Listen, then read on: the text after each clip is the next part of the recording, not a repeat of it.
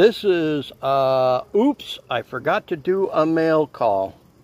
Got too excited to see what was in there. And real quick disclaimer, you guys saw a setup that I put together for loading with a lead press. I mistakenly assumed that the collet in that would be of the proper size, and this is the whole reason I've up and did it again.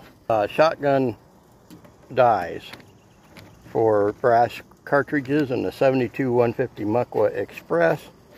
Now, as it stands now, this is still not exactly perfect for what I'm doing. The diameter on this part of the sizing die is actually 0.42, which makes it way too big for the inside diameter. Now, this one is the correct size, and originally I thought, you know what, I'm going to use that die, or that part of the inside sizer die decapper, to be somewhat of a mouth flare for the bullet, but lo and behold, I really don't need it. The bullet fits just fine without a flare.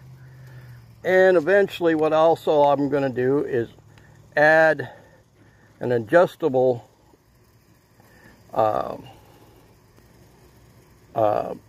make it adjustable so I can set bullet depth and crimp at the same time with this.